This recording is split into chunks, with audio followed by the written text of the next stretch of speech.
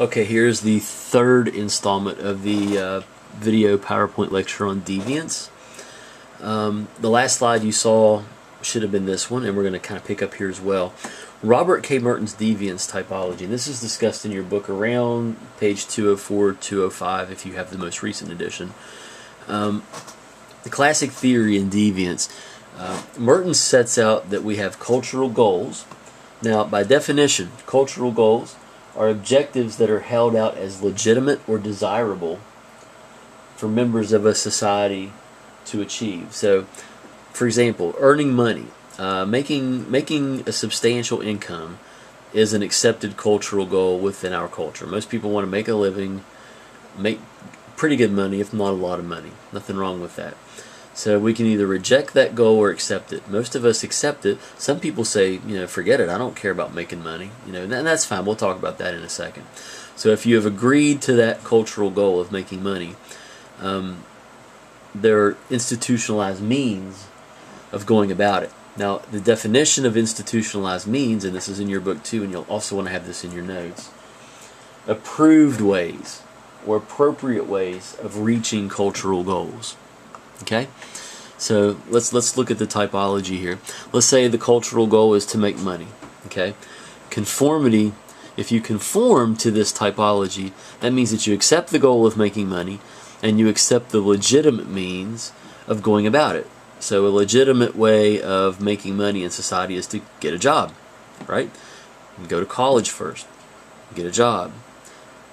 Sounds pretty good. Now, you can also accept the cultural goal of making money, but reject the appropriate means to do it. And this is called innovation. Okay, I deal in the prison system with innovators. We think of innovation as being a positively connotated term.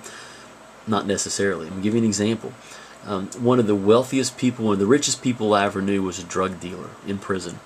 He accepted the cultural goal that was set out for him in this society of making money, but he didn't want to work for it. He rejected the institutionalized means and decided to sell drugs illegally, and he made a lot of money doing it. And your book gives you several other examples of innovation. Embezzlers. I had a woman at Laken. She was a female inmate. She embezzled a couple $1 million from company. She said, I wanted to make a lot of money. Society says that's what makes you popular. That's what makes you worth something. But she didn't want to work for it, so she embezzled. She stole it. That's innovation. Now, ritualism, we'll move here. This is someone who rejects the cultural goal, we'll say, for example, of making a lot of money. They're not interested in that. They don't care about making the money. But they accept the appropriate means of society. These are, for example, these are people who, they work, they just kind of get to work, they get through their day, they accept their low pay, they don't have any aspirations to really get promoted or to make more money. They're just kind of going through the motions. That's ritualism. So people who reject the cultural goal and also reject the institutionalized means are retreatists. This is called retreatism. If you think, for example, someone who doesn't want to make a lot of money and they don't want to work either, what are you going to do? Well, the hippie movement, the 1960s and the 1970s, you had people who were quote unquote living off the land. They rejected this idea that you had to work and make a ton of money to be successful. They rejected all of that and just sort of lived out in the country and kind of fended for themselves. Someone who is homeless, for example, by choice, would reject the cultural goal of making money and would reject the appropriate means to obtain that money. So, another example. Now, sometimes people rebel. Rebellion is when someone establishes new goals and they establish new means to go about that. We're not going to talk so much about rebellion at this point, but understand, I know I've kind of beaten the horse a little bit here with this slide, but there's a lot in this slide. It's important to understand these four components, especially in understanding how cultural goals and institutionalized means kind of play together. And your book does a great job of explaining and giving you other examples as well. Okay? And here's a slide. I'm not going to read it to you, but you can pause this in the video at any point. You can get some notes on that as well and refer back to that. So now I'm going to move on to labeling in deviance. I've done a lot of research in this area. Labels, I feel, impact us greatly, especially early on. Initially, if you're given a label, a social label, whether it's good or bad, it tends to stick. for whatever reason. And actually, we'll talk about some of those reasons. Two types of labeling that I want to talk to you about, and you probably won't find these in your text, so you want to make sure you have good notes with these. Retrospective labeling and projective labeling. Okay, so the example I'm going to use is a real-life example. You can judge me if you like. I'm married very happily, have been for a long time. When I was dating my girlfriend, who is my now wife, I remember probably the first couple months we were together, we were supposed to go out on a date. We were supposed to meet up somewhere. And honestly, I forgot. I completely forgot. And I went out with a friend, another buddy of mine, and we went driving around. We ended up in Sissonville, of all places. So I'm still living at home. I'm a teenager. I'm 18 years old. So I get home several hours later, and there's a message on my parents' answering machine. Something to the effect of, hey, we were supposed to meet. This is Sarah, who is my wife, my girlfriend at the time. Worried about you, beep. And then there's another one, hey, it's me again, Sarah, we were supposed to meet, worried about you, call me. I'm thinking, oh man, I forgot. What would I say? Do I tell her the truth? Do I tell her I just forgot? Or should I make something up to kind of save myself? And at that moment, as I'm thinking at the answering machine, I hear a knock on my parents' door. It's my girlfriend. So now I've got a quick decision. I think very quickly, you know what? My car was here in the parking lot the whole time, so if she drove by and saw it, I could tell her that I was here sick because my car was here, right? And she would buy that, and I could just kind of get out of it that way. So, or I could tell her the truth.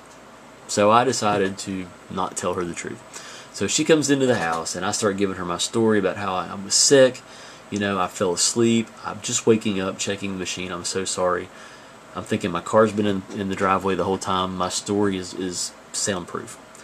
She kind of looks at me, that look, ladies, that you give your boyfriends when you know they're lying to you. She gives me that look.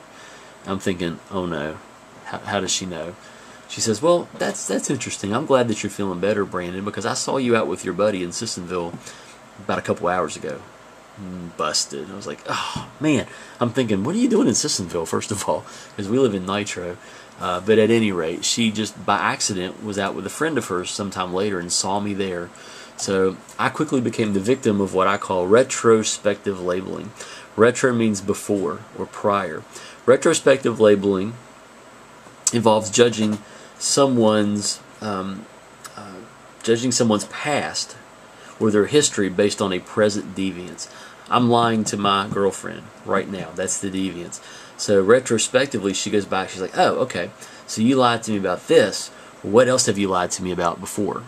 And I'm like, nothing. And honestly, I had not ever lied to her.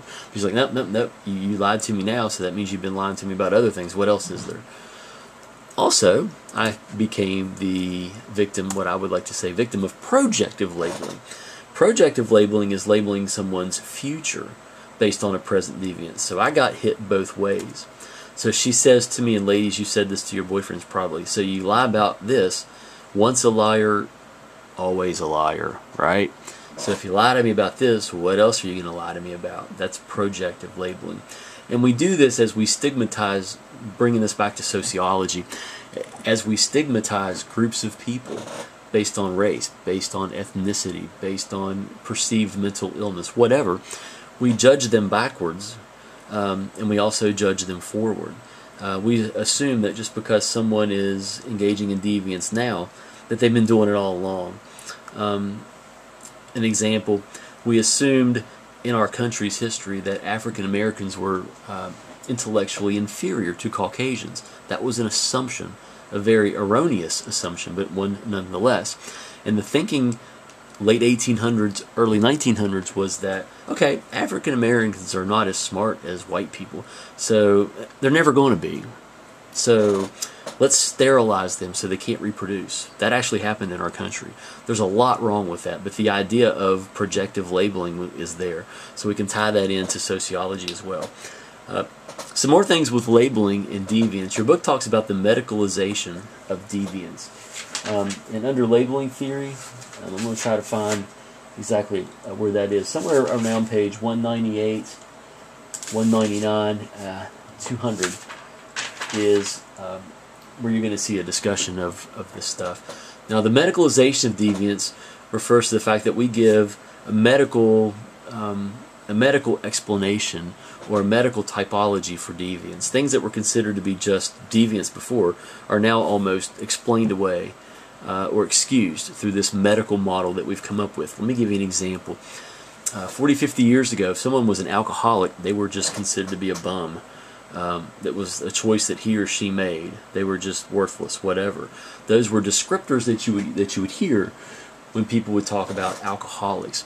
Now we have alcoholism defined as a disease. It's actually a diagnosable mental health disorder. People go for treatment. They receive medical treatment. There are treatment facilities all over the country designed to treat alcoholism. Now, the criticism with this, with the medicalization of deviance, is that when we assign a medical term or label to alcoholism, people no longer have to take responsibility for their actions. They can say things like, well, it's not my fault. I have a disease. I have alcoholism. I can't help it.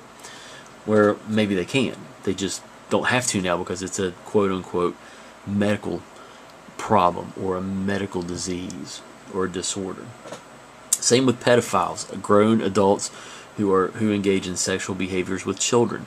We frown upon that very much within our society, and I hear often when I work with pedophiles in the prison system, one of the first things they say is, I have a disease, Mr. Dean, I have a disorder, I can't help it. Well, maybe, maybe not. We can all make choices. I'm married. I see another woman who is attractive, I can make a choice not to act on that attraction because I'm married, right?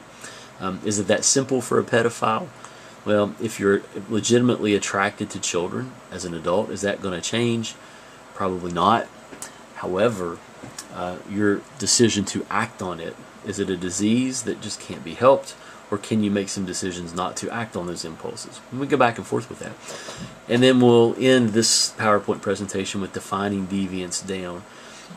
This is the next component of labeling that I want to talk to you about. Defining deviance down involves the idea of taking something that was considered deviance and redefining that. We're defining it down. We're lowering the bar, if you will. And now we are not seeing this as deviance anymore. So we're lowering the standard. Let me give you an example. Divorce is one that I used early. The divorce rate in the 1930s was minuscule. It was like 5-6% of marriages ended in divorce. You were engaging in deviance if you got a divorce. We've defined that down over the year. That idea of deviance with divorce down, because now most marriages end in divorce. It's not considered deviance. Cohabitation is another great example. People who live together prior to marriage. Cohabitation in the 1930s and 40s was just almost taboo. It was just considered to be very deviant. You didn't do that. Now a lot of people cohabitate and it's not seen as being a big deal. So go ahead and call that the end of this part of the PowerPoint presentation. Thank you.